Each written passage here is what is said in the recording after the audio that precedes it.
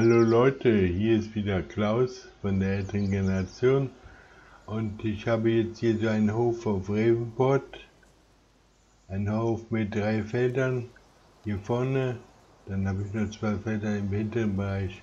Ich habe noch Feld 19 und 2 Feld 23 und das sind 24, 25, 26 hier vorne und da können wir jetzt mal besser drauf schauen. Also laufe ich mal da runter. Wir haben also jetzt 6:30 Uhr. Also was haben wir jetzt hier?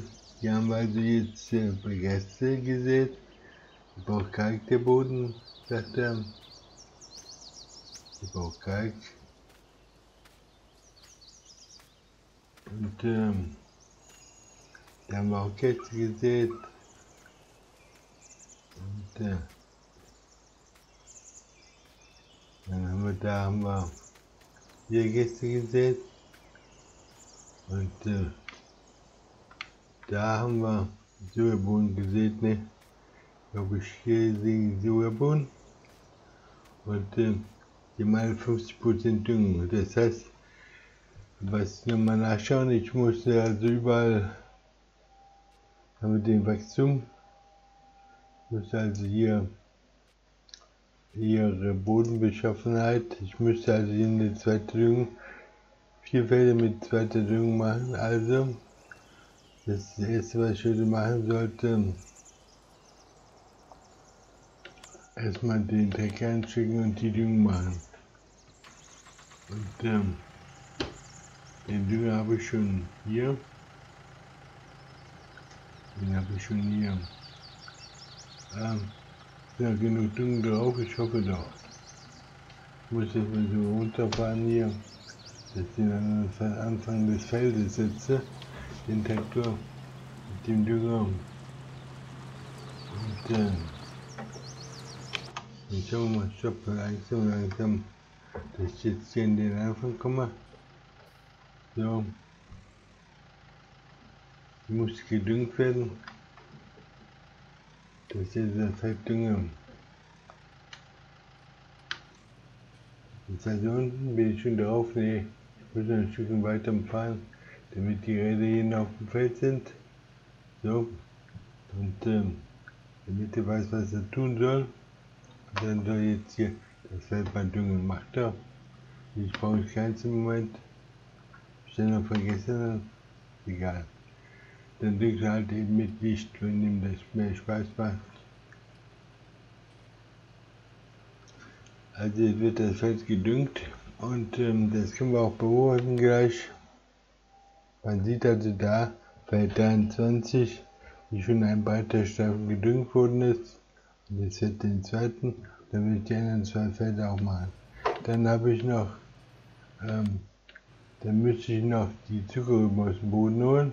Dazu werde ich mal den anderen Helfer ansetzen. Warum nochmal so einen Helfer hier nicht da? Den Helfer werde ich mal für die Zuckermaschine setzen. Dann werde ich die Zuckerrüben mal rausholen.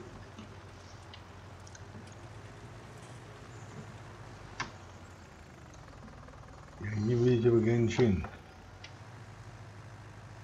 Mein Blickfeld ist hier eng und dadurch bin ich dann wieder die Hälfte nicht wahr. Ich möchte jetzt mal hier runter zu meiner Zuckerrüben. Alte Maschine, die ich jetzt neu gekauft habe, also nicht. So machen wir alles kaputt. Also zur Rübenmaschine wollte ich fahren. Die steht da hinten irgendwo. Die muss ich jetzt mal holen. Dazu werde ich mal wechseln, mal kurz hier die Perspektive. Dann möchte ich dem da hinten steht der. Und ein bisschen abseitig komme ich da an. Ich hoffe doch, oder? Komme ich jetzt hier dann vorbei. Dann möchte ich hier so reinfahren. Den da holen. Okay. Hier möchte ich den holen jetzt. Den ich anschließen. Hat nicht geklappt. War klar. Ich habe dann immer nicht, wenn ich irgendwas für ihn vorhabe. Also Ich habe wieder nicht. Was ist los hier? Ich kein Zielwasser getrunken oder? Jetzt sollte es aber klappen. Jetzt haben wir ihn, okay. Jetzt muss ich dann vorne vorbeifahren. So. Und die Zuckerrübenmaschine vorne ansetzen, damit die Zuckerrüben aberntet. Hier vorne. Jetzt muss ich mal groß sein. Und dann möchte ich den jetzt hier auf die Zuckerrüben ansetzen. Hier vielleicht gehe ich gleich auf die ersten 4 rein. So. Dann mal sehen, bin ich schon drauf. Kann ich den runter machen? Die machen wir runter. Dann mach ich schon. Dass du dann schon mal die ersten 4 reinfährt. Okay. Dann müssen wir das nächste Gerät mal zur Verfügung stellen. Den Traktor brauche ich noch. Da bin ich schon fertig mit dem Dünger. Okay, dann können wir jetzt hier mal sehen, dass wir jetzt hier irgendwie rauskommen. Wo bin ich denn jetzt hier ganz weit oben? Also, den haben wir, das Feld haben wir jetzt gedüngt. Jetzt verdüngen wir die anderen 3 Felder. Und dann brauche ich einen dritten Traktor, um die Sachen wegzufahren. Dazu muss ich nämlich dann den Grasmäher. Den Grasmäher-Traktor, 3 Traktoren sind zu wenig. Ich bräuchte noch einen 4. Also machen wir jetzt hier. Dann machen wir jetzt hier einen. Dann bringen wir mal das Feld hier. Und muss ich hier weiter fahren ein Stückchen, wenn die so einfahren. Bin ich jetzt hier drauf oder nicht? Und dann werden wir das auch entscheiden und dann können wir auch Marsch geben. Jetzt hier das erste Feld düngt. Okay. Die waren glaube ich auch sehr Boden drauf. Und okay, dann fahren wir mal zu dem Sektor, genau, zu dem wollte ich hin. Dann wollen wir den Stück vorne mal von absetzen. Und dann setzen wir den, hängen wir den vorne ab, den Pöttinger und die Linie müssen wir jetzt hier auch irgendwo abstellen. Dann stellen wir den hier ab, den Kuhn, wird der Kuhn auch abgehangen und dann können wir den Traktor quasi an den dranhängen, sowieso meinen Check-Detektor, den ich habe, dann kann ich den hier anhängen.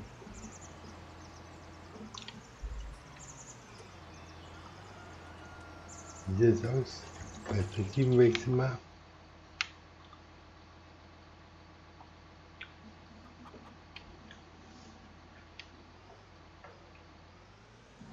Ist denn so weit drauf war?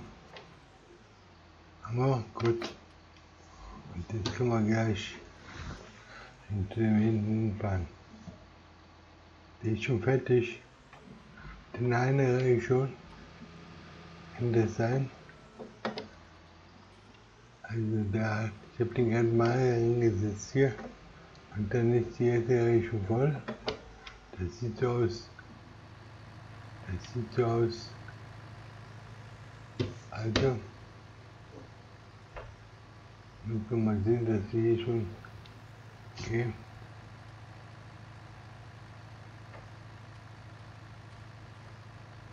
Sehen nichts.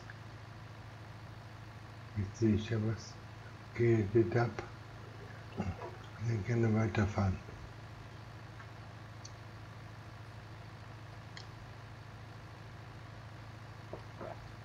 Also die ersten 6 Tonnen oder 600 Liter werden schon mal geladen. Da ging was daneben. Okay, ich komme gleich wieder. In der Zwischenzeit erntet er. Und,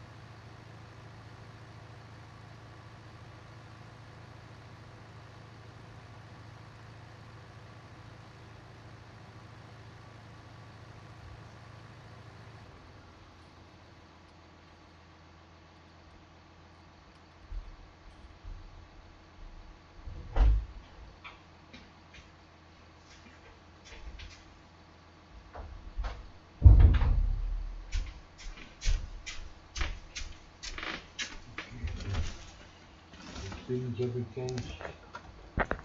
hier blockierte was, ja. Sieht aus, wenn ich jetzt hier was blockieren würde. Das heißt, ich muss dann mal wegsetzen. Mein LKW jetzt hier. Und sind wir jetzt hier sind wir. Dann müssen wir mal wegfahren hier. Bitte mal länger. Ich jetzt hier weg. Ich komme nicht weg hier. Also, ich muss jetzt irgendwie wegfahren. Also, fährt jetzt weiter.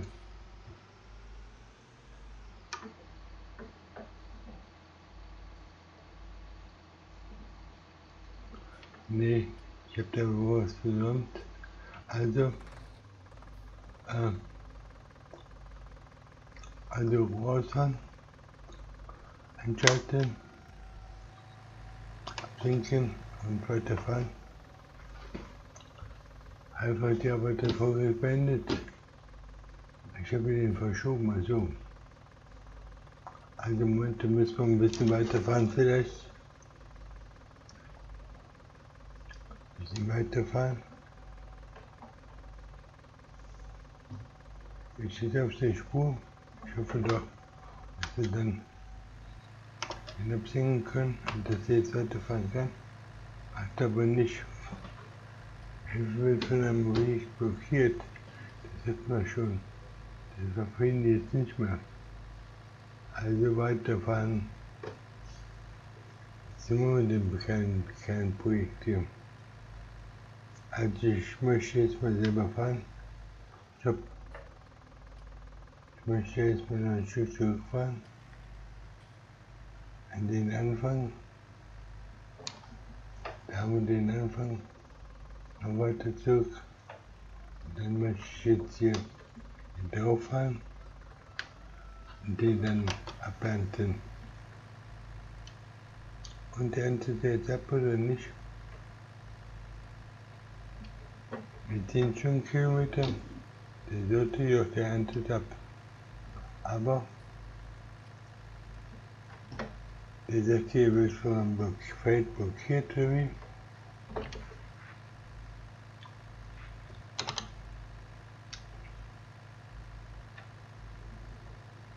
Und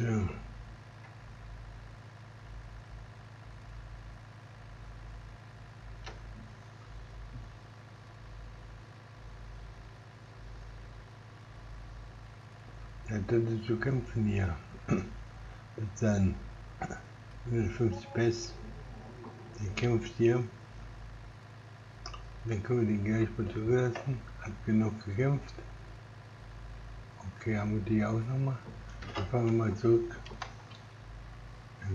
zurück. Dann Dann fahren wir zurück zu den anderen mitnehmen können, oder wie? Dann fange ich so an, dass wir die mitnehmen können. Dann können die auch ernten.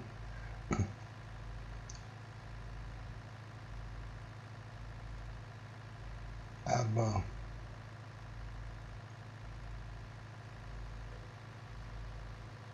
okay, dann können wir wieder zurückfahren. Dann fahren wir wieder zurück hier. Und die auch weg. Okay, dann haben wir hier eine Reihe an der rechten Reihe. Und ja, ich kann nicht jetzt hier das fortsetzen. Ich möchte vielleicht den Dom setzen, den Dom fahren. Die Ränder mitnehmen da in der Mitte. Das ist jetzt meine Düngemaschine. Da möchte ich jetzt auch keine Zuckerrüben verschenken. Ich habe das hier wiederum gekauft. Also, wenn wir den oben haben, da sind dann auch ein paar Sachen drin sein. Hier, da bauen wir den hoch und jetzt versuchen wir jetzt den hier zu drehen, dass wir dann hier wieder auf das Feld kommen. Und dann fahren wir hier die erste Reihe wieder hinkommen, dass wir hier so hinkommen auf die erste Reihe. Und dann möchte ich jetzt hier die erste Reihe abfahren. Hier sind wir vorne, fast vorne, nicht ganz. Wir sind nicht ganz vorne, hier müssen wir dann hier fahren und dann einfach jetzt die Reihe ab. Und dafür senken wir den ab hier, und den auch, und dann können wir Marsch machen. Sie wird von einem Feld blockiert. Sie wird ja gar nicht blockiert.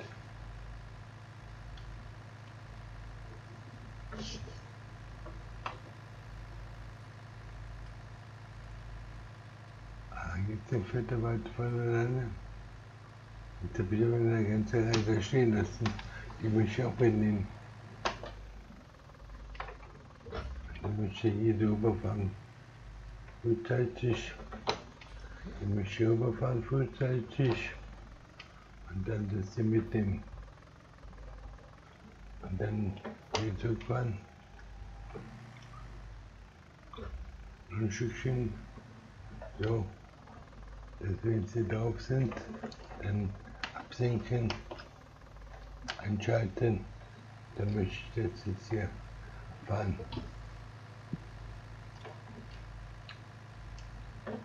Okay, das machen jetzt. Okay, jetzt sind wir gleich wieder voll.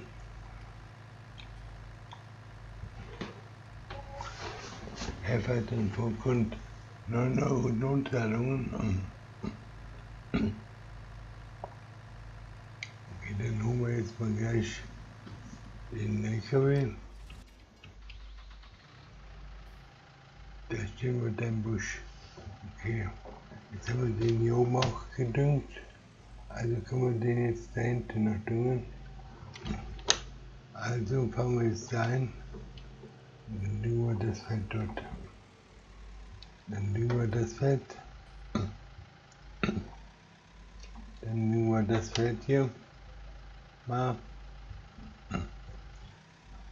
Legen wir schon mit den Nägeln auf. Sind wir ein Stückchen okay. Und dann können wir jetzt hier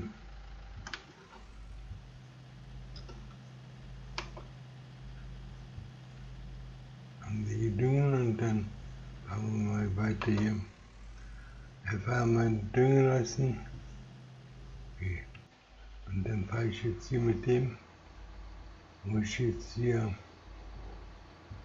zum Abladeplatz fahren. Und Jetzt die nächste Runde machen. Und so dann die nächste Runde abhalten. Also gestern ging das besser mehr nicht. Jetzt hier drunter. Jetzt bin ich drunter, jetzt kommt der rein. Hier haben wir 12 Tonnen schon mal. Dann haben wir 12 Tonnen. Und dann soll ich vorne wegfahren gleich.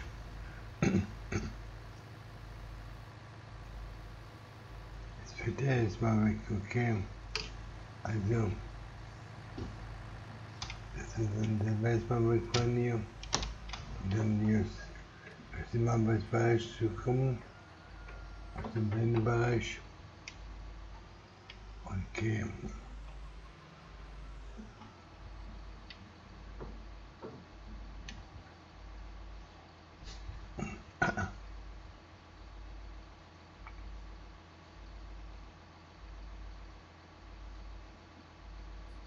Ja, das klingt ja gut dort. Das klingt ja gut. Ich bräuchte vielleicht... Okay, eine Hälfte hat die Arbeit erfolgreich beendet. Welches ist das jetzt? Der nicht, denn der jetzt hier? Nee, das bin ich doch. Der hat schon Filter fertig, ja. Und dann können wir den Dünger mal erstmal unterbringen. Da habe ich noch einen fetten Dünger, ich weiß nicht. Wie ist es mit der Düngung jetzt momentan? Habe ich jetzt alle Felder gedüngt? Ich meine ja. Okay, dann können wir den mal beiseite stellen. Wo wir gleich noch einen Dünger kaufen irgendwann mal. Und ich vielleicht auch heute machen. Also der hat schon wieder einen vollen Krontank. Das geht mir auf den Geist mit dem vollen Krontank. Also, wo steht der jetzt hier wieder da hinten? Also, haben die 18 Tonnen schon mal gleich drin. Der hat gesagt, fast einen vollen Krontank. Der hat nicht gesagt, dass ein Krontank voll ist.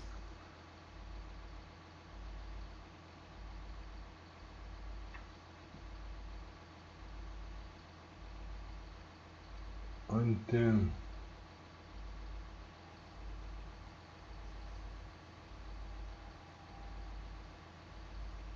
ja, wieso, wo ist der Krontank dann voll? Jetzt ist er voll. Was macht er jetzt? Ich fährt auf die andere Seite, dann muss ich auch auf die andere Seite fahren. Hier ist daneben. Hier ist er drunter. Hau hier mal drunter. Und gut, jetzt haben wir ihn. Kann ich gleich mal sehen, wo ich einen guten Preis kriege für meine Zuckerrüben. Zuckerrüben, wo seid ihr? Da seid ihr Zuckerrüben, da 311 sogar. Hafenspeicher. Okay, dann fahren wir dahin. Und wie sieht es jetzt hier mit den Sojapflanzen? Dann keinen guten Preis. Okay, dann lasse ich das weiter drin. Dann fahren wir jetzt erstmal zum Hafenspeicher. Ich hoffe, dass es irgendwann mal einen guten Preis gibt für Sojabohnen. Jetzt habe ich jetzt Sojabohnen im Speicher, aber gestern bekam ich nur 1700 und heute ist noch nicht mehr 1100.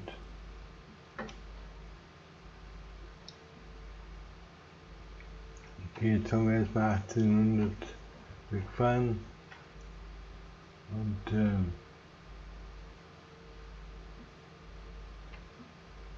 für 311. Das gibt dann was, 6 Euro ungefähr, ne? Bei 311.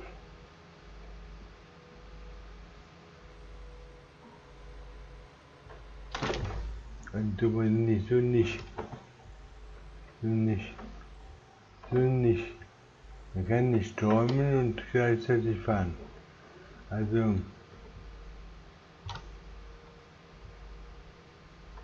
ich kann nur froh sein, dass es nur eine Simulation ist. In echt hätte ich hier schon einen riesen Schrotthaufen überall zusammengefahren. Auch bei den ganzen Traktor. Und so. Da reicht das Einkommen ja nicht mal aus, um den ganzen Schaden zu richten. Den ganzen Schaden wieder auszugleichen.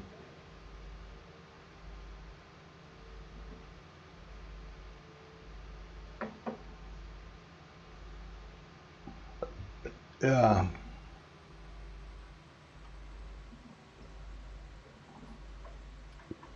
Jetzt fahren wir also zum Hafenspeicher.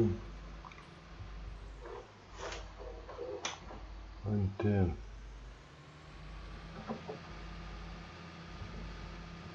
zum Hafenspeicher die Zuckerrüben hinbringen.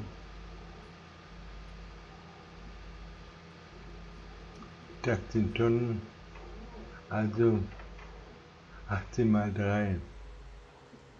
18 mal 3, 54, 5400. War verkehrt. Jetzt habe ich die Abfahrt verpasst. Das ist halt zu spät. Hier müssen wir jetzt hier drauf. Dann fahren wir jetzt hier rüber.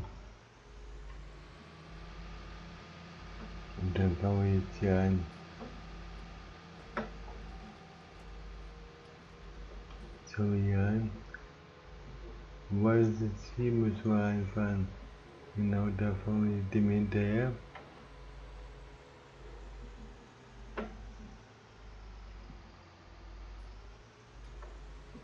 Also die bauen entspannt dann fahren zu See oder wie? Zum Seerestaurant. Und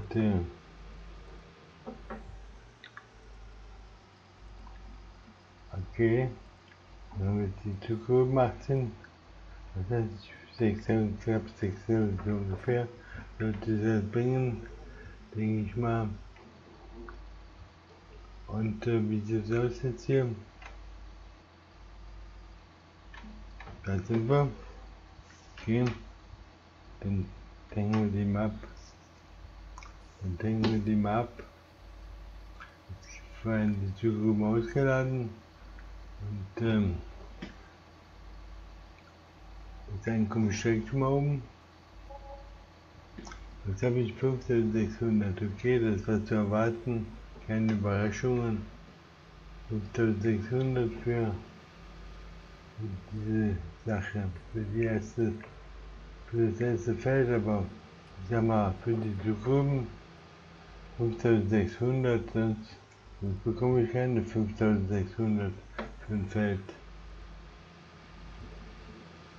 Und also eine Ernteertrag, sag ich mal.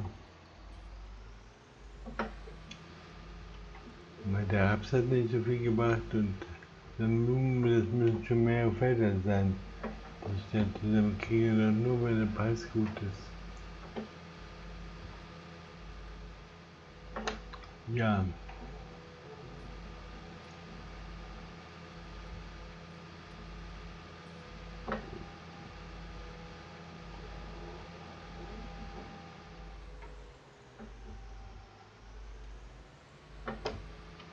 Und es gibt ja nochmal eine Fuhre, das 10.000, vielleicht 10.000, 14.000 für das Feld, für das große, das sind Zuckerrüben. Das heißt, Zuckerrüben rentieren sich. Das lohnt sich. Und zwar habe ich jetzt meine Unkosten noch nicht rein, noch lange nicht. Da muss ich noch 10-mal ernten, und wie viel? Noch länger.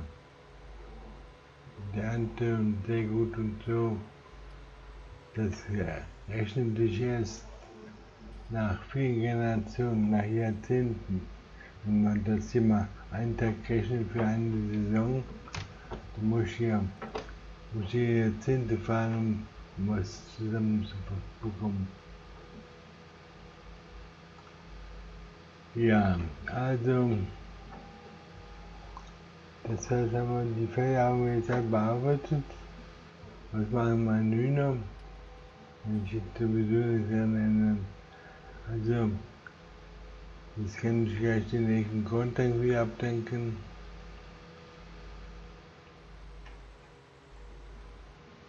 Und der hängt jetzt fest. Könnte auch sein. Also, 12 Uhr. Ich habe noch kein Ballen heute gefahren, nix.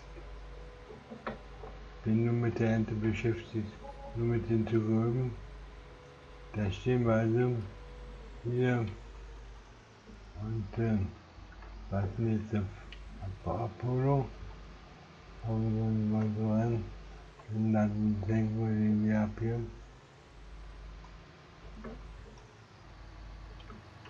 Dann senken wir den jetzt hier ab.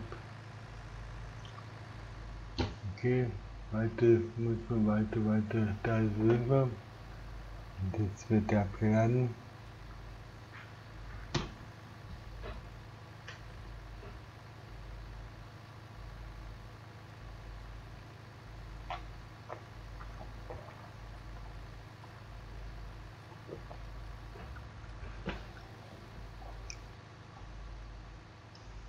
Okay.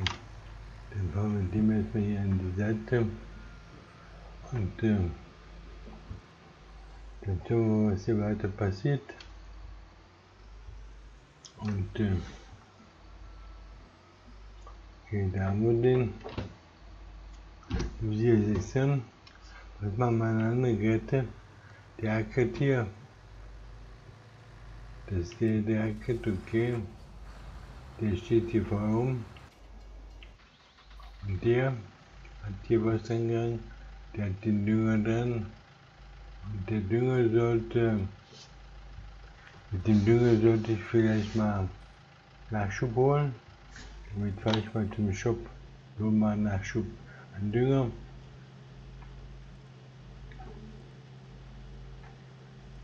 Ich kaufe mal viermal Nachschub oder so. Habe ich dafür noch Geld. Und viermal könnte ich Nachschub holen.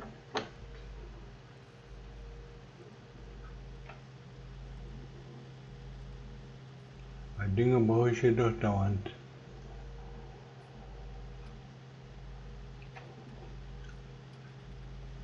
Das sind da 8000 Euro für 4 Packen.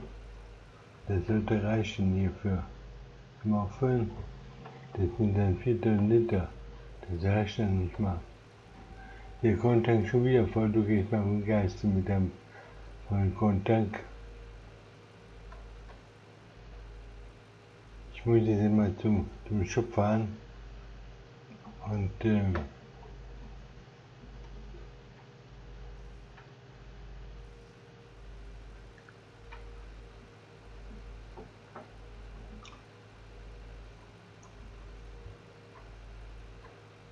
kaufen wir im Shop erstmal Dünger. Und ja gut, dann verdient halt der Helfer in der Zwischenzeit auch mal was. Kann auch mal eine Pause machen. Und so, ich mache aber die Arbeit selber. Der hat einen vollen Content, okay. Also, das scheint dem Simulator Spaß zu machen, mich hier dann zu scheuchen, wenn ich hier irgendwas mache, dass mir was vom vollen Content erzählt. Okay, jetzt fahren wir erstmal dorthin und dann stellen wir erstmal hier, gehen wir erstmal in den Shop, das sind Paketen hängen, Big Bag, und dann brauche ich Mineraldünger. Da haben wir Mineraldünger 1940 für, wie sind das, wie viel Liter, 1000 Liter nur. Okay, kaufen, ja, okay, nochmal kaufen, ja, okay, nochmal kaufen, ja, okay, nochmal kaufen, ja, okay. Okay, jetzt sind wir pleite. Und da haben wir noch einen. Ja, okay, haben wir, okay. Jetzt haben wir also wieder mehr Packen. 4 Stück, ne? Und hier zurück hier. Da stehen also 5 Packen stehen da sogar. Die brauche ich gar nicht. Dann fahren wir mal da so dran. Schleicht man da mal vorbei.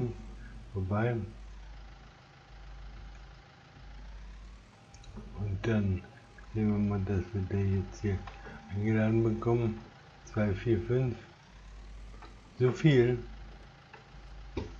Und dann fangen wir weiter. Also, einmal bitte. Nicht auf, ja. Sehr sicher. Dann fangen wir weiter. Den zweiten. Dann wir den auch auf. Ist auch gleich hier. Und dann zum dritten. Das ist auch gleich hier. Und da vorne weiter.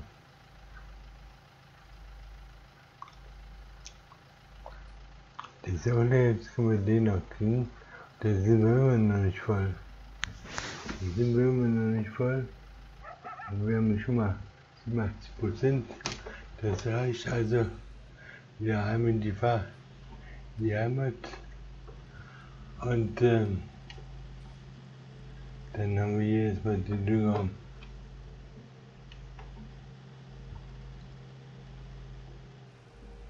Okay, wir gehen jetzt mal kurz springen, anhalten, dann springe ich mal auf den anderen hier und dann lade ich mal den Contact ab. Wo muss jetzt abgeladen werden? Wie auf der Seite. Also, das geht ja verdammt schnell hier.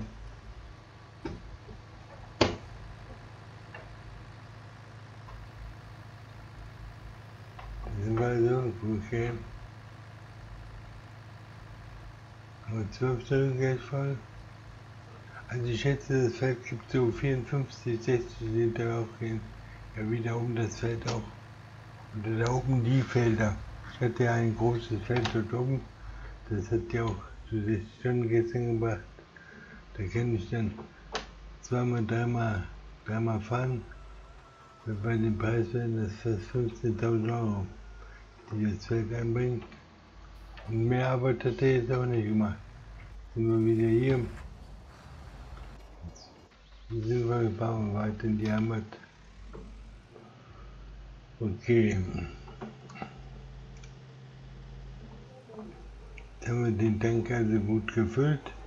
Den Düngertank.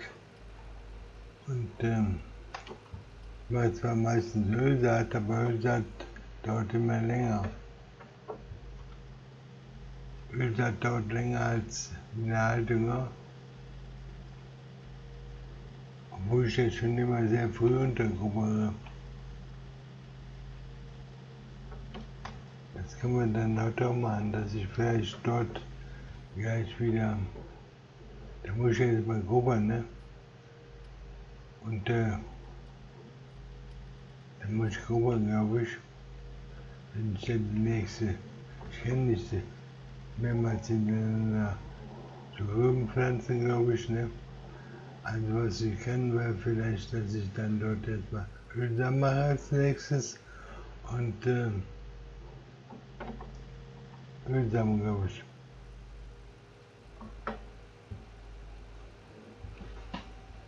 Hätte wieder fast vor einem Druckontank. Also wenn ich nicht habe, scheint er schneller zu arbeiten, als wenn ich daneben stehe. Auf den warte. Also, kommen wir erstmal hier hoch. Hier müssen wir irgendwo hochfahren. Hier muss ich irgendwo reinfahren. Hier fahre ich dann rein. Und dann stehen jetzt hier so dahin. Okay, jetzt haben wir hier den vollen Düngertank. Vollen Korntank haben wir auch. Den haben wir gestern besorgt. Wo wir den abhängen. So, wie geht's jetzt weiter? Wie geht's jetzt hier weiter erstmal? Das sind meine Felder. Die Felder sind Popper und das Feld da oben wird abbrennt, dann kommt dann Dünger drauf. Kalk kommt da gleich drauf. Okay, dann kommen wir mal jetzt hier zum 12 Stück. Dann können wir mal zum vollen Content fahren. Also müssen wir auf die andere Seite fahren. Also das rentiert sich eigentlich mal mit den Zuckerrüben, weil so viel Honig aus kein Fett aus. Egal was ich hier pflanze, ich habe dann nicht so viel Ernte.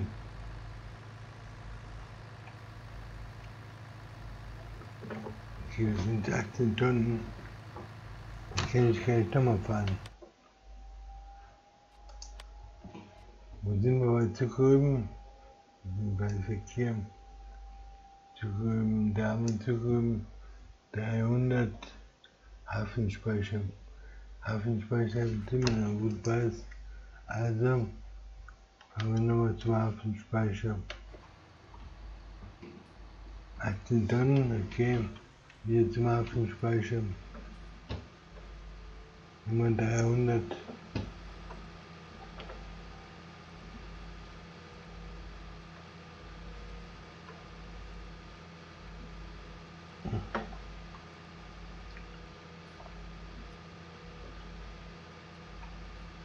Die zweite Fuhre, 36 haben wir schon mal. Eine dritte kriegen wir auch noch zusammen, 54, und dann müssen wir mal sehen, was wir dann noch kriegen. Also da bin ich ja nur am Erntewerk fahren hier, bei Zuckerrüben, bei dem Feld.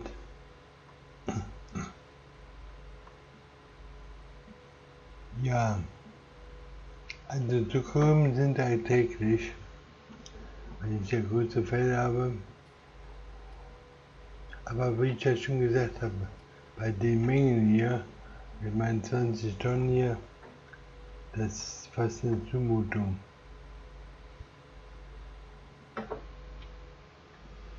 Also wieder zum Hafenspeicher, das machen wir gleich erst hier.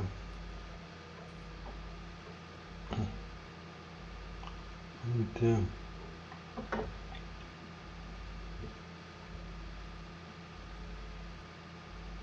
schauen wir hier Rest ab. Und dann fahren wir jetzt hier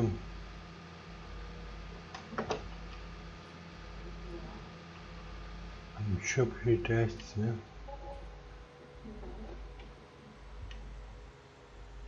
Ich habe mein Gaspedal ist auch schon so ausgeleiert, dass ihr nur eine Geschwindigkeit kennt, nämlich durchdrücken. Ja, also die zweite Runde.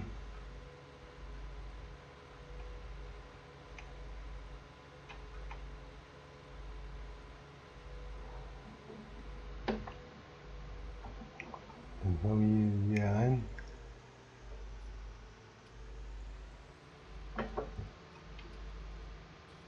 Wo geht's ja eigentlich hin?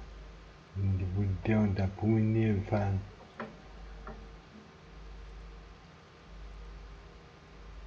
Ich würde auch gerne mal hinfahren, aber sagen wir so.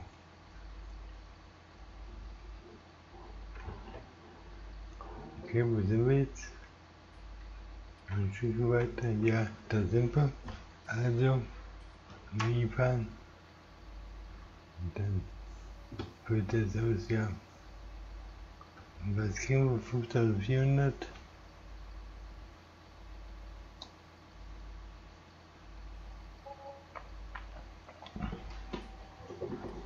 Aber, okay. Das heißt, wir haben heute schon 10.800 und dann werden wir beim nächsten Mal vielleicht nur 200 bekommen. Weil der zahlt noch einen guten Preis hier, der Hafenspeicher. Der zahlt nur 222. Und ja. Wenn ich jetzt da bin, dachte wir Grundspeicher voll. Ich wundere mich ja, dass sie überhaupt mich nicht nervt hier unterwegs, die Vollkontank.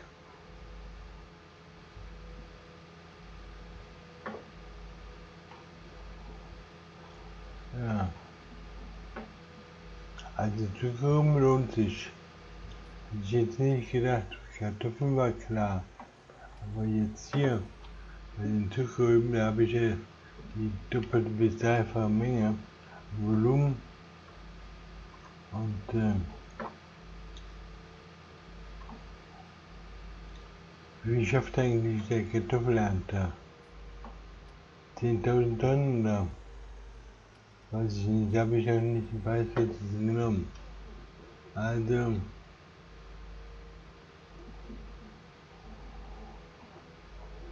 ja.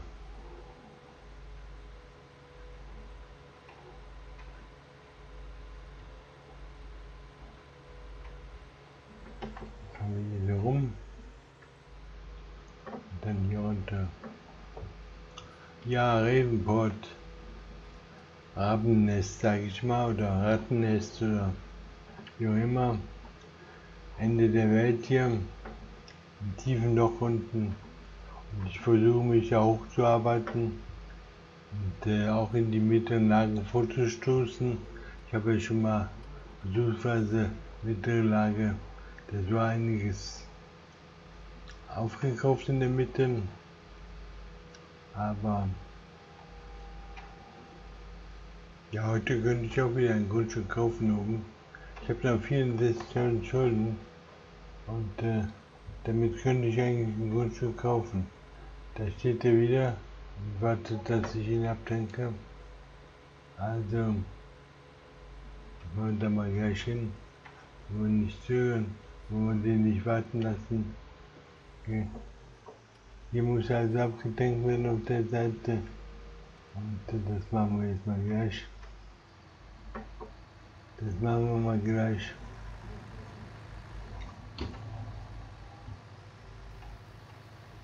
Okay. Wieder 6.000 Tonnen.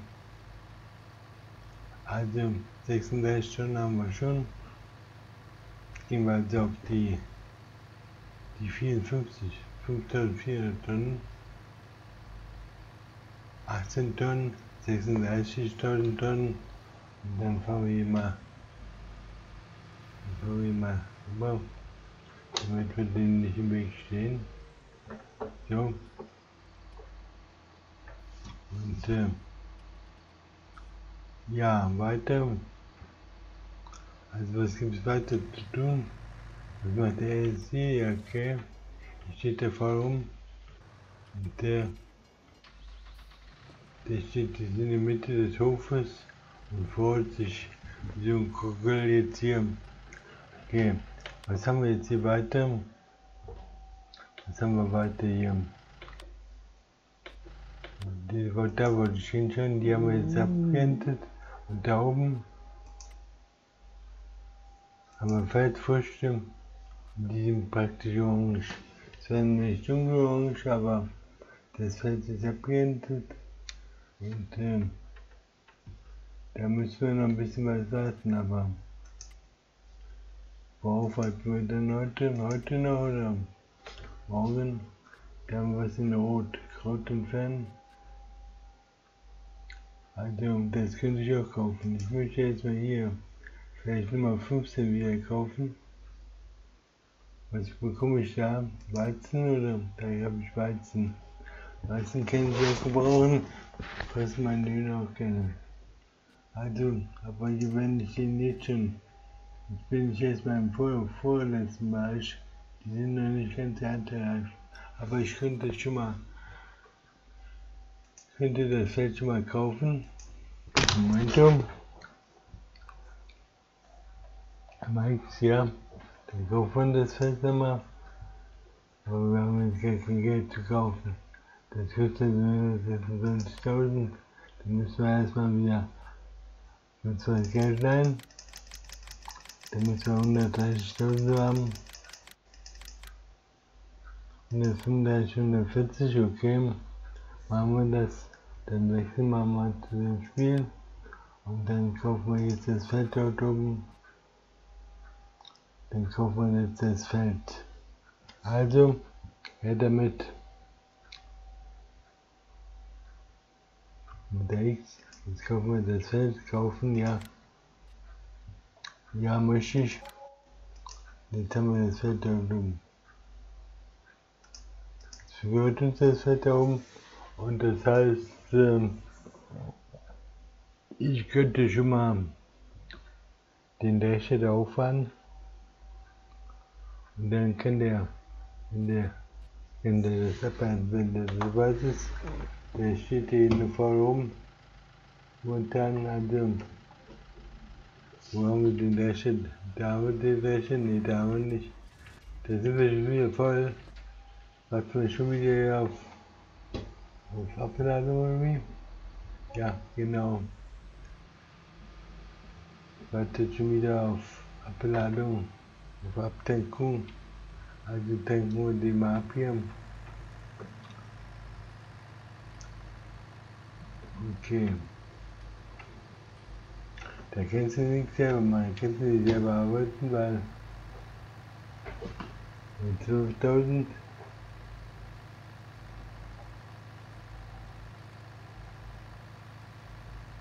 bei der Menge bist du dauernd dabei hier.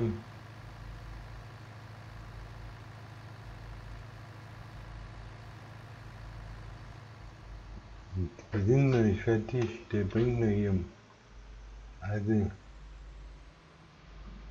was wollte ich jetzt hier? Ich wollte den hier unten hinstellen erstmal. Dann wollte ich mit dem Drescher, mit dem wollte ich jetzt mal losfahren. Gerade zu dem Feld 15. In meinem neuen Feld. Da oben. Jetzt kann ich mal hier die Ertüchtung, die Perspektive ändern, die Lichtperspektive. Dann fahren wir jetzt auch. Und dann werden wir das abenden, wenn das fertig ist. Was haben wir jetzt? 17 Uhr haben wir. Ja, für heute reicht es nicht mehr, weil dann habe ich den schon mal oben. Dann habe ich den schon mal oben stehen. Und heute schaffe ich noch hin, mehr nicht. Ich bin fertig jetzt hier. Ich habe keinen Ball heute geholt, nichts. Gar nichts hier. Und wir haben schon 17 Uhr. 12 Stunden habe ich jetzt hier schon, ja, nur Altervlog gefahren. Und jetzt kaufe ich den Drescher. Und jetzt nehmen wir den Drescher dran. Dann muss ich dann noch ein paar Mal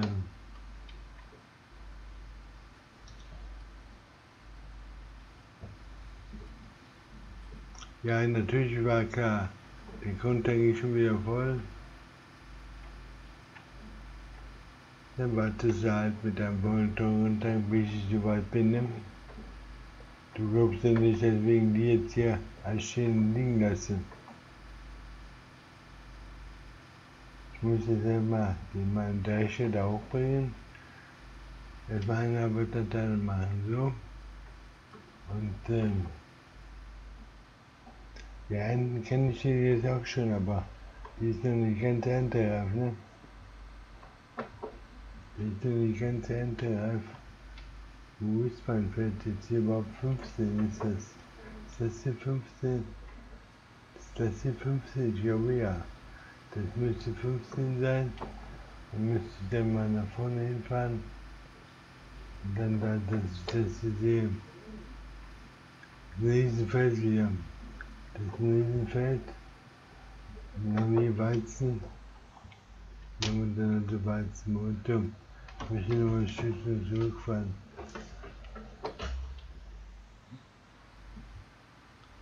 Und dann ist dann nicht so weit rüberfahren. Und dann so ankomme, an das Feld so, bis hier. Okay. Und der ist jetzt immer noch, hat immer noch keine Erntereife, keine tolle Erntereife. Ich könnte den zwar schon abernten, aber soll ich das machen?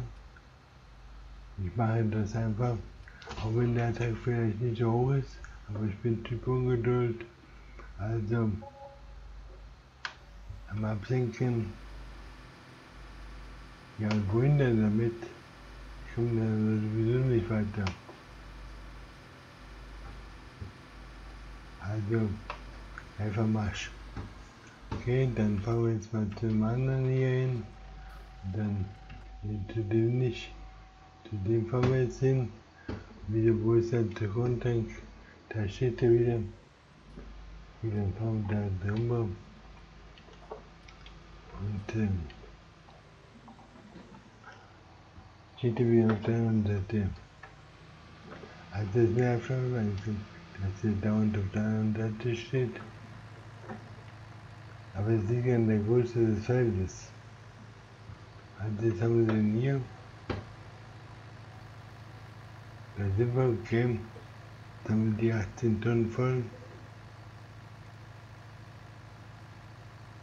Kriegen wir jetzt heute nochmal einen guten Preis für Zuckerrüben. 291 wieder Hafenspeicher. Immer noch Hafenspeicher. Also fahren wir da noch wieder hin. Dann fahren wir da wieder hin. Und dann ist der andere wahrscheinlich auch gleich voll. Da kann ich ja mit 2 Wagen fahren. Kann ich ja noch nach Golana holen. Und dann fahre ich aber mit dem einen, mal mit dem anderen. Oder wie? Bin ich ja nur einen Erntewagen wegschaffen. Und Hühner habe ich noch gar nicht geschafft heute. Ja, ich hatte ja gestern genug mit dem Thema Hühner zu tun. Das muss heute nicht schon wieder sein. Aber morgen sind ja wieder so viele. Naja, ist egal. Also, Hühner soll ich heute auch noch wegbringen.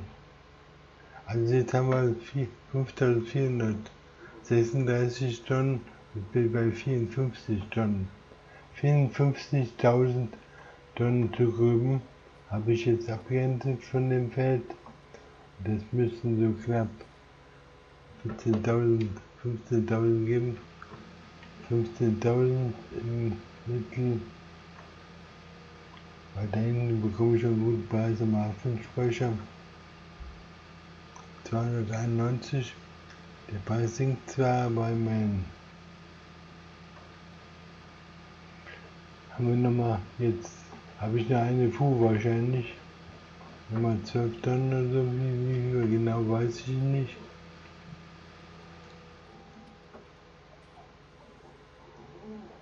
Und das hier bauen wir jetzt wieder abheben.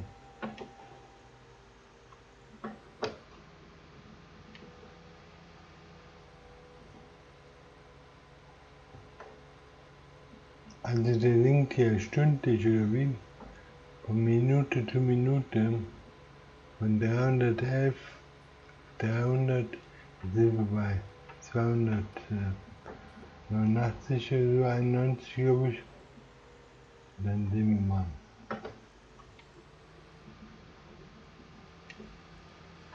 Ja. Dann können wir mal sehen, wie der Preis besser wird, wenn wir da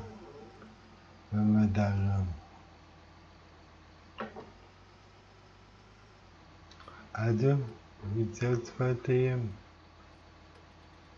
Ja, da sind wir. Also am Abspeichern. Und 194 Rundteile ist in Ordnung. Muss sein.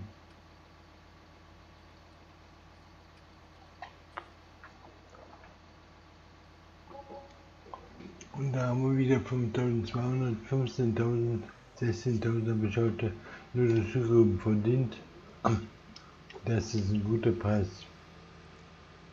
Das ist eine gute Ernte. 15.000 nur an einem Feld, nur an dem Feld hinten. Das ist super. So viel hole ich sonst das Kammfeld aus.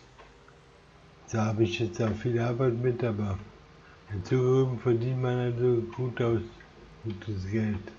Vielleicht sogar mehr wie aus Kartoffeln, ne? Nur mal sehen. Also, da habe ich jetzt 54.000 Tonnen und das macht jetzt 15.000. Ja, vielleicht gibt es normalerweise weniger, aber vielleicht ein guter Preis heute, ein guter Tag. Okay.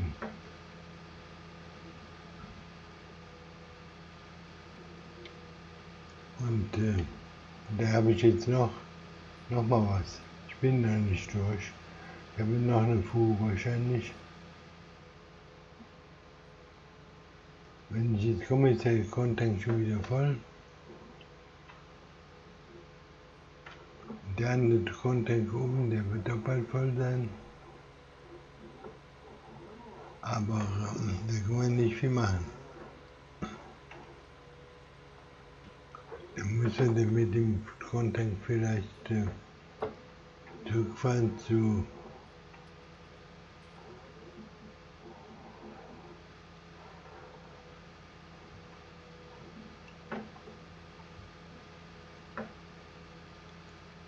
schon gleich mit 20 Uhr, es ist dunkel langsam. In Affengeschwindigkeit wird es dunkel hier. Ja.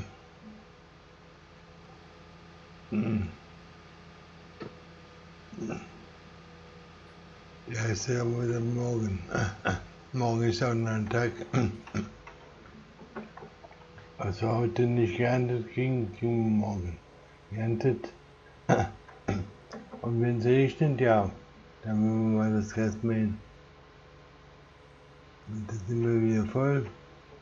Die wartet wieder hier auf mich. Und dann fangen wir mal da an.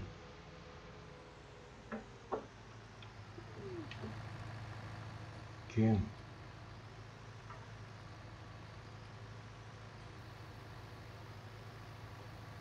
Dann fangen wir den auch voll. Und wir 6, 7 Tonnen.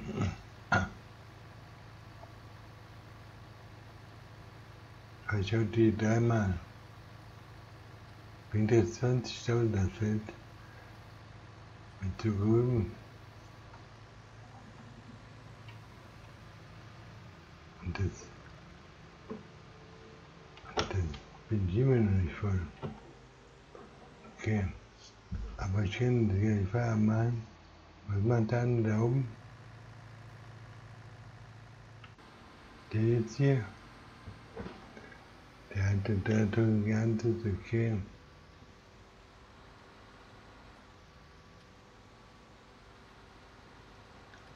Und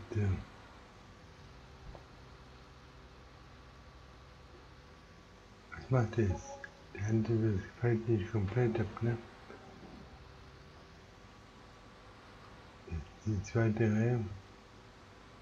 Das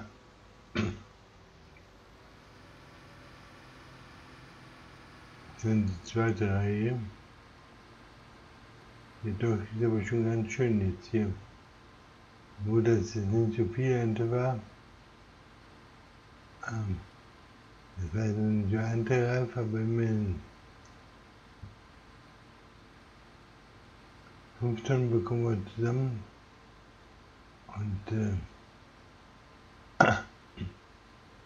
wir haben das Feld noch gar nicht komplett abgeerntet.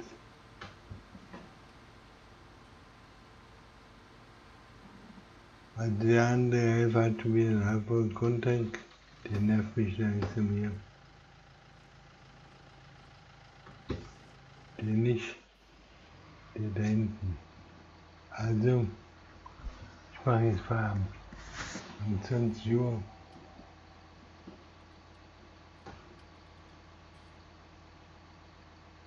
Und ich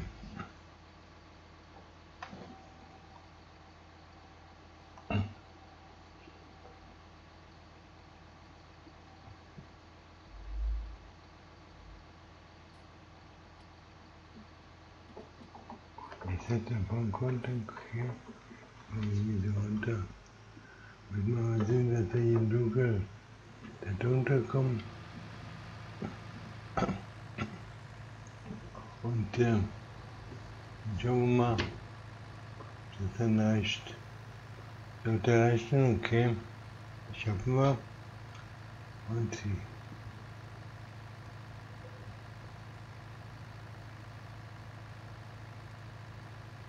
das 4. Mal heute, wenn mir 12 Stunden, ich gehe 12 Stunden schon wieder, unglaublich, was der hier einfährt. Und das ist ja noch nicht voll. Da schafft sie noch eine Runde. Dann haben wir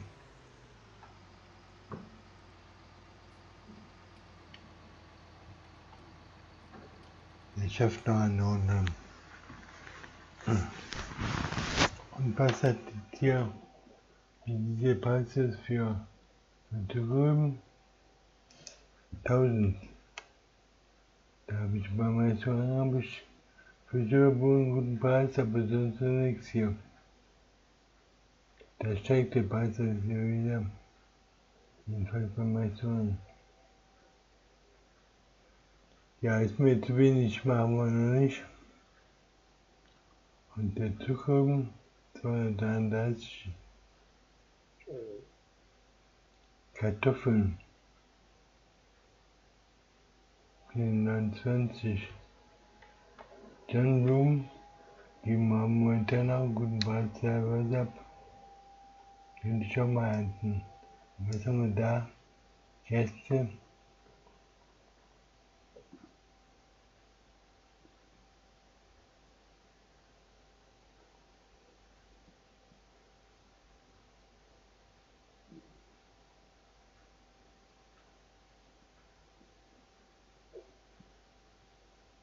Und dann haben wir die Sojabohnen. Da habe ich 10.000 von drin. Aber für 1300 lohnt sich das nicht. Aber wenn der Preis mal steigt, okay. Ich muss darüber nachdenken. Okay, wie sieht das hier weiter aus? FF hat einen Balkontank. Aber hier nicht, ne? Dann sind wir da oben, sind wir. Ja, schon wieder. Tatsächlich hat schon wieder Balkontank. Ich glaube es nicht. Also, muss ich jetzt hier mal wieder. Mit dem nicht. Mit dem muss ich losfahren. Wo muss ich jetzt hinfahren? Wo steht der mit einem Balkontank? Hier aber wieder nichts hier. Wo steht jetzt? Da steht der. Hier müssen wir hier so rumfahren. Wo ich dann da so runterfahren. Unter das Feld. Und dann lassen wir den nächsten.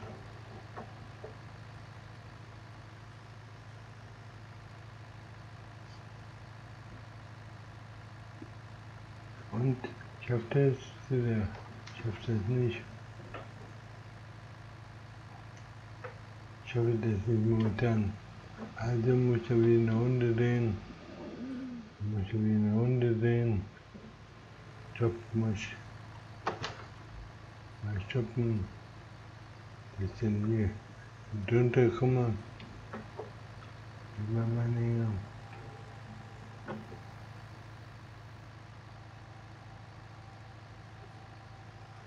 Ich komme nicht runter hier. Was ist los hier? Ich fahre nicht gerade genug. Ich habe zwar Vollmond, aber ich muss hier weiter. Ich muss hier gerade hinfahren. So gerade muss ich runterfahren. Um jetzt ein Lied zu bekommen. Das habe ich, ne? Das habe ich denn genau. Und ja, also haben wir nochmal 18 Tonnen. Dann waren wir wieder unter. Wo wollen wir hin? Nummer. Da wollte ich gar nicht hin jetzt hier. Nummer. Jetzt können wir zum Restaurant fahren.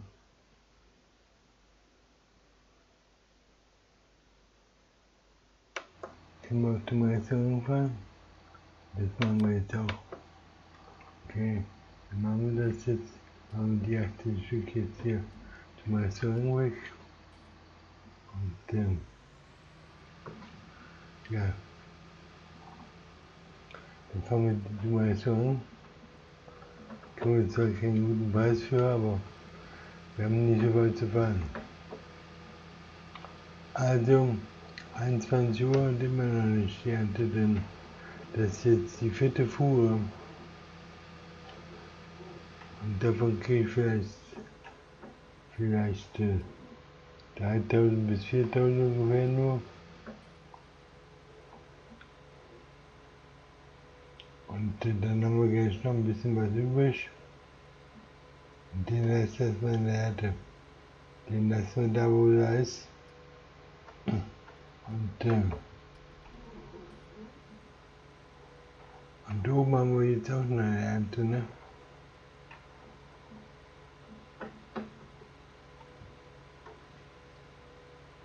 Oben kann ich mal den Helfer nach Hause schicken. Oder soll ich den runterholen? Hier fahren wir jetzt mal rein. Hier fahren wir jetzt mal rein. Und dann fangen wir die Ernte ab. So. Wenn die Zuckerrüben abladen, machen wir.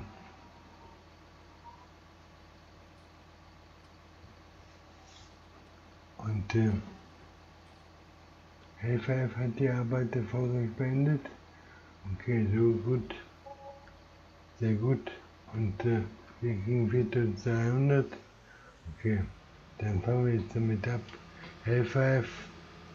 Wer ist denn jetzt wer? Helfer F.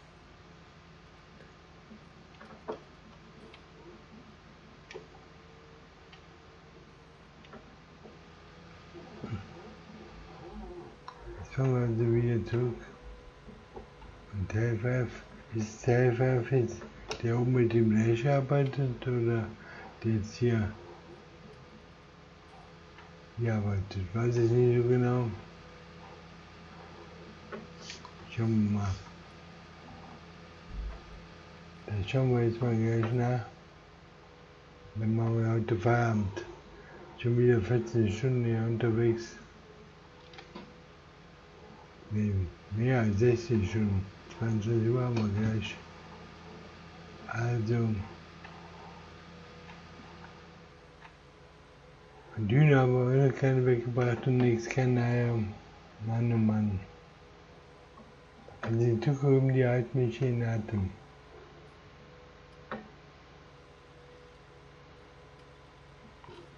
Ja. Wie sieht es aus? Sehr fertig. Scheint so. Mit der Welt oder generell. Und hat der Junge was abgeladen oder? Er hat den Ohr, aber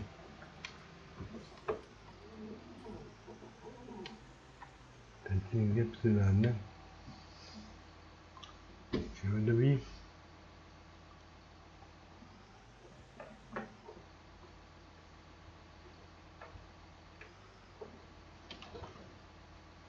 Also gehen wir mal kurz rüber. Da sind wir.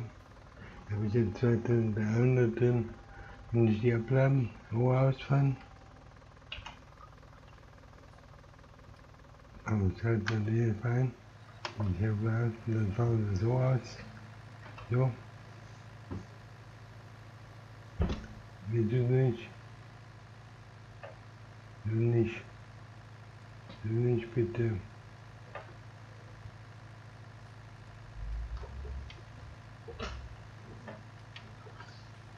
Jetzt ist hier. Der ist fertig. Also.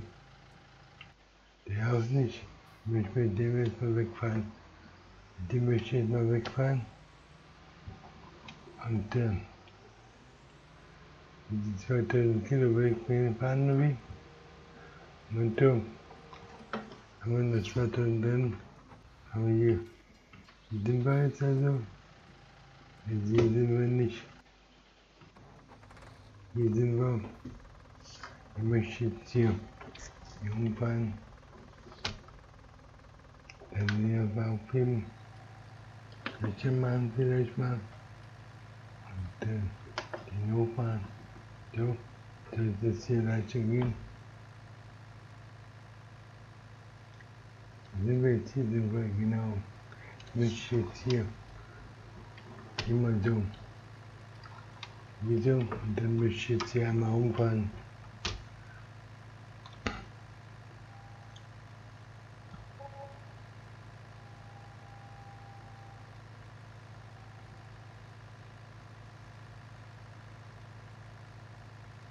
Damit ich da das Feld komme, damit ich da ein paar Sachen abhängen kann. Guck mal, fange ich so um, dann fange ich so an. Genau, stopp, stopp, Stopp. Dann fahre ich so ein. Dann fahre ich so um. Dann fahre ich hier so um.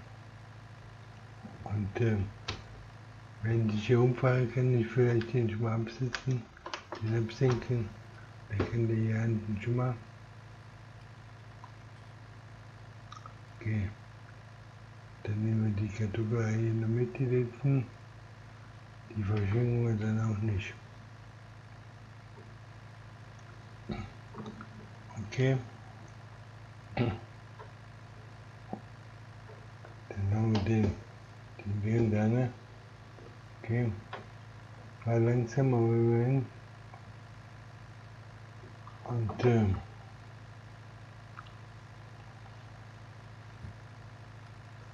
also es kommt hier, dann fahren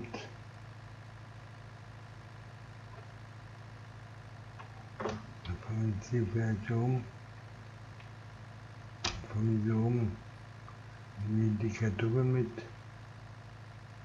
ja, die nehmen wir hier mit und dann fahren wir bis da hinten hin, dann fahren wir da wieder an. Dann machen wir die zweite Runde, ab. Dann fahren wir die zweite Runde ab und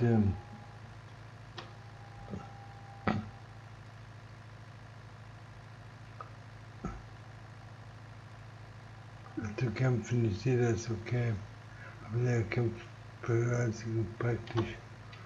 Dann fahren wir da so geradeaus runter.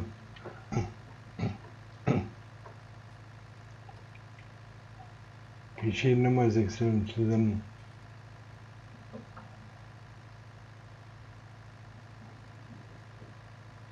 Dann gehe ich nochmal 6.000 und dann kann ich dann morgen das Feld hier und morgen das Feld. Okay. Und 4.000. Dann kommen wir hier runter wieder. Machen wir nochmal eine Runde. Machen wir noch eine Runde. Stopp mal so. Kommen wir so ein. Stopp jetzt, genau. Und jetzt können wir den wieder einfahren. Wieder runterfahren. Dann fahren wir hier runter ab. Einschalten und Marsch. Und Marsch. Und Marsch. Mit dem Dorf hier. Wenn nur ganz langsam. Dann geht das jetzt nicht so schneller. Also.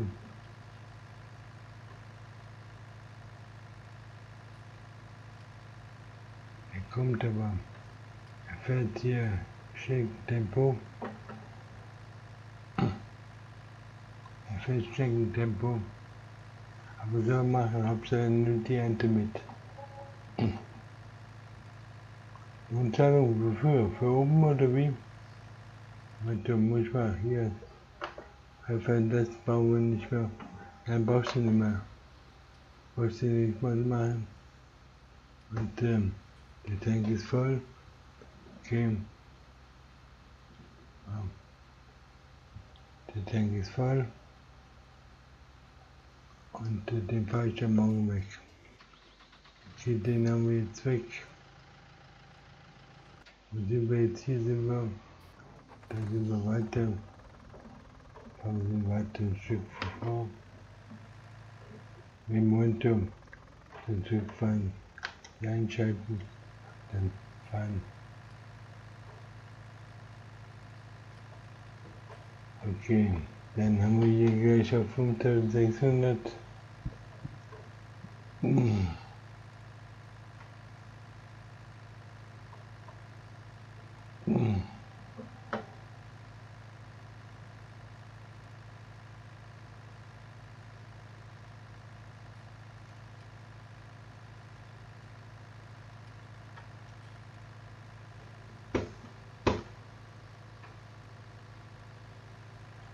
Und dann fahren wir jetzt hier runter.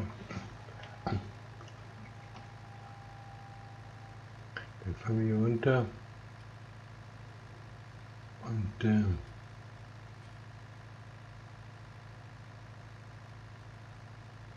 komme ich hier jetzt rausfahren. Und dann noch was. Okay, dann nehmen wir das hier noch mit. Langsam. Okay, haben wir den hier drin. Dann fangen wir den hier so ab. Den auch nochmal. Dann fangen wir hier weiter. Dann haben wir noch eine Reihe. Dann fangen wir die Reihe hier noch ab. Und ich hole die 6 nochmal zusammen. Da haben wir sie schon. Da haben wir sie gleich. Und das sind sie, okay. Können wir den Rohrausfahren mal. Wo ist das Rohrausfahren? Auf der Seite. Okay, dann wechseln wir weiter vorbei. Da stehen wir genau parallel. Mit den kann ich nicht mehr ausfahren, ne? Brauchen wir kein Licht mehr. Haben wir keine Helfer mehr. Helfer aus. So. Dann fahren wir nach unten. Und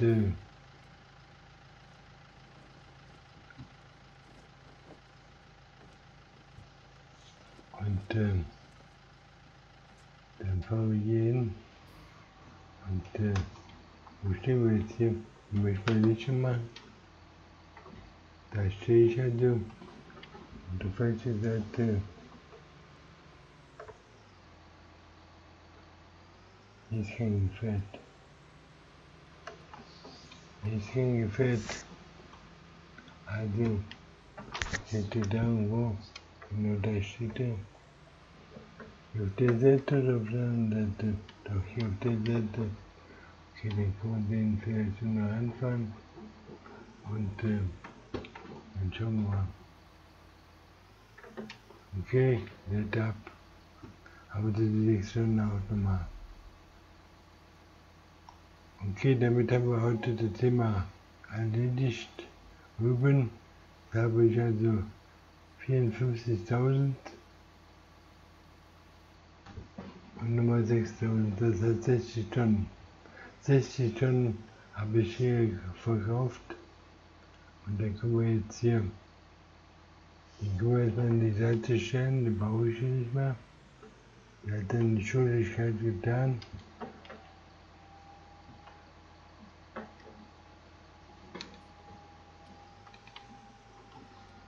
Der hat dann die Schuldigkeit getan, jetzt hier. Kommen den jetzt hier so hin. Meinte, nee, das ist der falsche. Das ist der falsche. Das ist der falsche. Das ist der falsche. Okay, mit dem fahre ich jetzt erstmal zum Restaurant oder mache ich das morgen? Okay, weil sie weg, komme ich weg. Dann fahre ich mit dem zum Restaurant. Und dann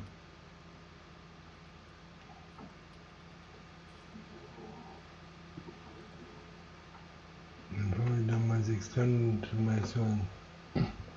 Freut er sich auch, dass er einen guten Preis kriegt. Und was bekomme ich? 2 Tonnen vielleicht, wenn ich Glück habe. Für 5.000, 6.000 Tonnen. Für 6 Tonnen bekomme ich was? Nicht 6 habe ich sogar. Für 6 Tonnen müsste ich so 18 bis 2.000 geben.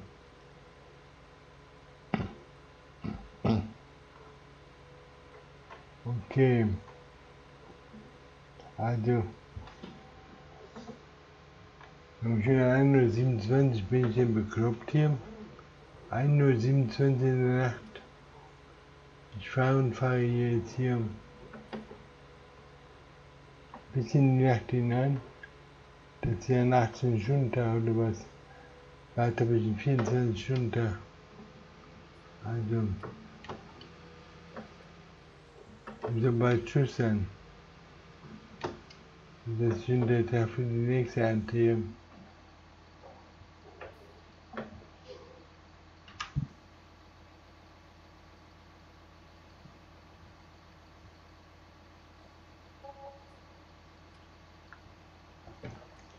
Okay, 14 Minuten, wie erwartet. Wie erwartet. Sind wir also hier leer. Und dann können wir jetzt hier mal runterfahren. Mit meiner einen Maschine hier. 165 PS stark. Und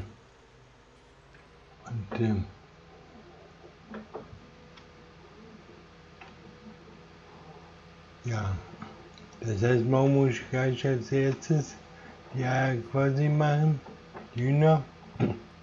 Und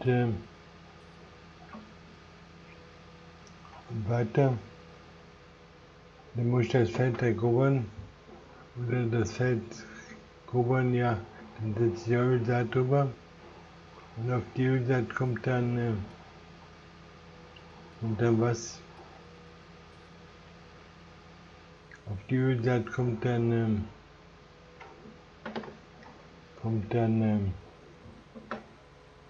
vielleicht Sojabohnen oder was anderes. Den stelle ich jetzt erstmal hier ab hier. Den stelle ich jetzt erstmal hier ab. So. Okay, dann haben wir den schon mal. Stellen wir jetzt mal hier. Und dann haben wir den ab. Krüger. Und dann möchte ich jetzt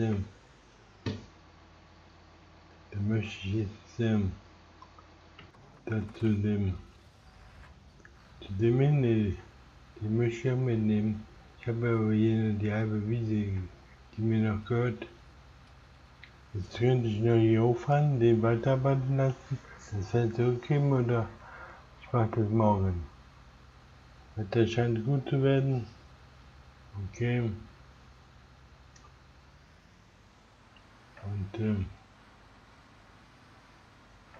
hier fahren wir an, okay. Hier waren wir drin. Und hier waren wir wohl quick. Und dann, ja, also,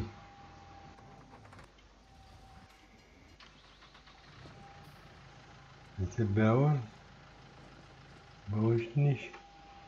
Das ist der rote, der gelbe, brauche ich auch nicht. Wo steht denn jetzt hier eigentlich? Ein Kartoffelgrad, da steht der. Den möchte ich jetzt wieder runterfahren. Wo stehe ich jetzt hier? Kann ich nicht mal im Moment. Da möchte ich nämlich mit dem jetzt erstmal wieder hier vom Feld runterfahren. Und dass ich dann vielleicht den nach hinten hinkriege, wo der hin soll. Hier hinten soll der hin. Hier soll der hin. Da muss ich den hinstellen. Die stand der vorher auch. Okay. Dann stelle ich den hier. Dann fahre ich das oben ein. Einmal Ruhe einfahren. Und dann war's das. Dann hänge ich den ab. Okay, was können wir jetzt noch machen heute? Ich könnte das Feld jetzt noch mal pflügen mit Ölsaat oder so. Also soll ich das morgen machen. Soll der Helfer jetzt in der Nacht arbeiten?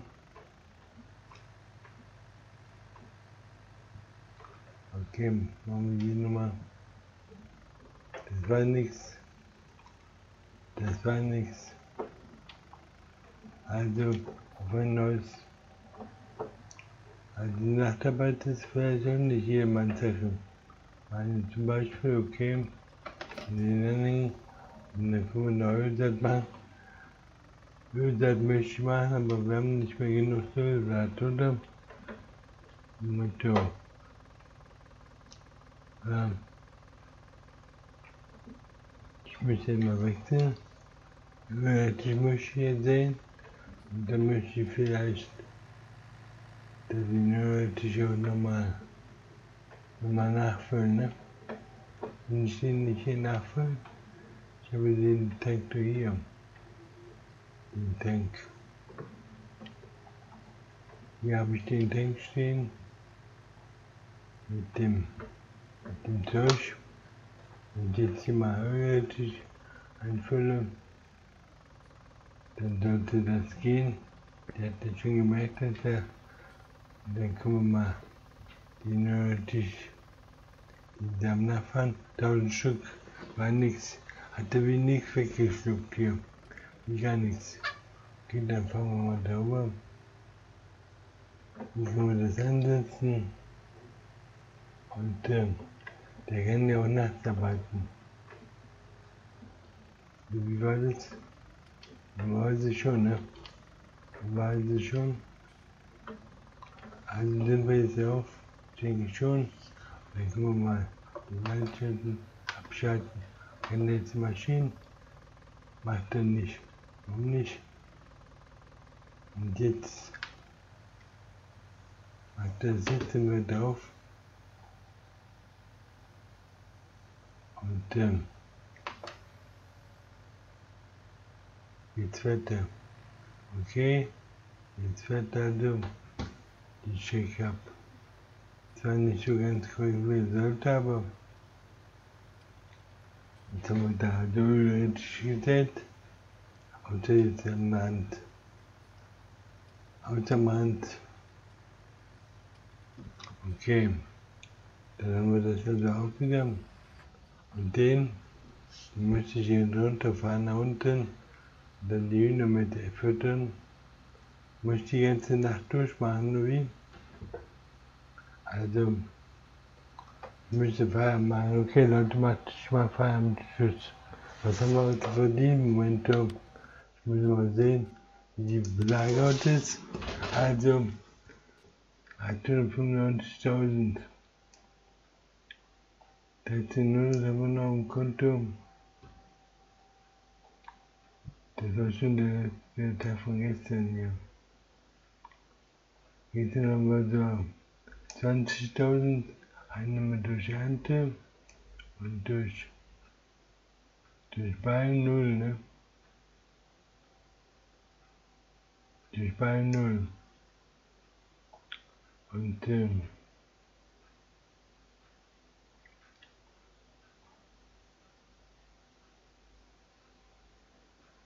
ja, okay, jetzt haben wir schon 2 in der Nacht. Wir müssen in 4 Stunden wieder aufstehen und dann weiterarbeiten.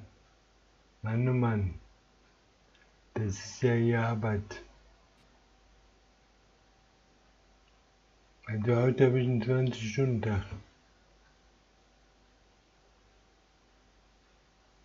Jetzt habe ich das Feld da oben gekauft, aber das kann ich ja wieder verkaufen. Dann habe ich das Geld dann wieder zurück. Jetzt bin ich bei einer Geldsumme von 595.000. Wie weit kann ich das jetzt leihen? 595.000 bis auf 685. Also okay, hier zurückzahlen.